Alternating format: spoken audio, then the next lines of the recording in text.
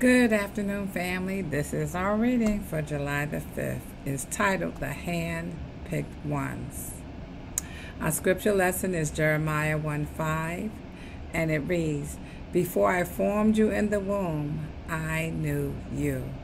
Before you were born, I set you apart." Amen. Jeremiah 1:5. Now this reading has a special meaning for me, and I did read ahead slightly because I wanted to know what the handpicked ones were and it meant. And so I know of a young man who went through something like this, or that was his experience in his birth order, but his mother, nonetheless, even though he was not a planned pregnancy, his mother loved him and still loves him dearly. Amen. Wink, wink. Okay. Amen. This is to my youngest son, James Jr. That's what this reading made me think about him. But anyway, James Jr., your mother loves you, son. Amen. Amen. It says, the handpicked ones. Let us pray. Abba, Father, thank you, Lord, for this reading. Thank you, Lord, for the memories that is stirred up in my heart and possibly someone else's heart, Lord, once it's read. Thank you, Abba, Father, your blessing and your healing upon us always. In Jesus' name, amen. It says, my parents had a 2-year-old boy and a 9-month-old baby girl when they found themselves unexpectedly pregnant with me. My mom had quit her job to take care of my siblings, so the budget was really tight. Today, as an adult paying my own bills, I understand their feelings, but growing up hearing the story that I was not planned made me feel loved but not desired. Please don't misunderstand me. My parents have always been loving, and I would not choose another family even if I could. One Saturday, when I was already an adult, we were in church, and the sermon was about cases like mine. The preacher said that everyone is very special to God, but the ones whose births were not planned by their parents have a higher purpose in this world because God himself planned their existence. Wow. Wow from me. This thought had a huge impact on my life. I felt especially chosen by God. I dedicated my life to following God's plans, spending more time with him, and asking what and where he wants me. It has been an adventure since then. I have put aside my plans to live his. I can tell you that it's not easy being the one who plans your own life. What you will study, where you will be going to live, where you will work, whom you are going to marry, or even smaller things. But I can guarantee it is wonderful because God never makes a mistake. He knows everything and everyone better. Many things have happened since then. Some of them I never would choose, and others I would make them happen sooner. But I am learning day by day to live God's way in his timing. This is my story.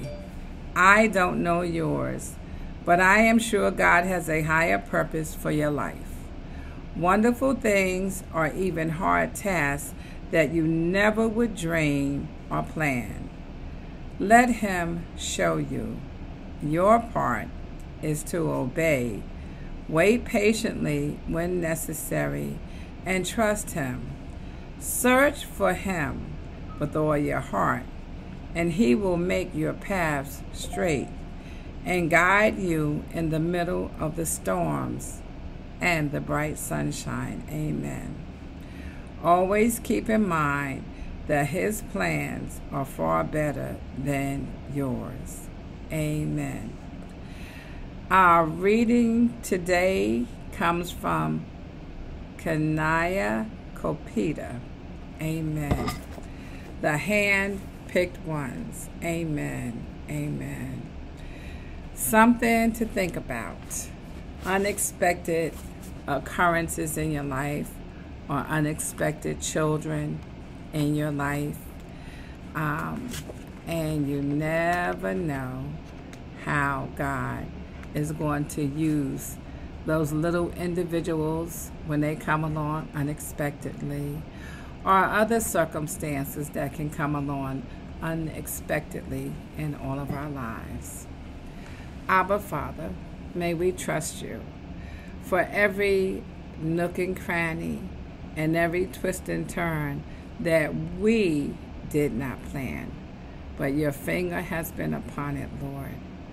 Give us, Lord Father, the mindset of obedience, to trust you completely and to go where you lead us to go. Thank you, Lord. This is my journey to you, not your journey to me. Help me, Abba Father, to stay on my journey to you. Help us all, Lord, to stay on our journeys to you. Thank you, Abba Father, once more for all that you do in our lives, the things that we can see and the things that we cannot see. And Father, help us to remember as we enter your courts, we enter it with praise, praise, praise, and more praise. Teach us, O God, to praise you, Lord, morning, noon, and night, and in and out of the various situations that we find ourselves in. Some are so joyous and overwhelming, but others can almost render us in complete astonishment. But Father, help us to praise you anyhow. Thank you, Abba Father, for this precious time here with my YouTube family and my YouTube friends. Thank you, Lord, once more for the prayer warriors, Lord. And Father, as we enter into the gates, let us praise your holy name. Thank you. In the name of Jesus, amen. Blessing and healing, family, to all of our land. So thankful and grateful to be here with you all this afternoon. It's hot here. It's sticky outside. And I'll tell you, I hope the weather's nice where you are. And I'm not complaining because last night it stormed up. No, night before last. It stormed like crazy. I didn't even think it was going to be any type of fireworks or anything going on. It came down so hard. But last night, as I began to fall asleep, I heard the fireworks and all of the celebrations going on. So, Father, just thank you. I pray that everyone stayed safe, and you all stay safe today. And by His grace, I'll see you in the morning. Let's remember those who are on our prayer list.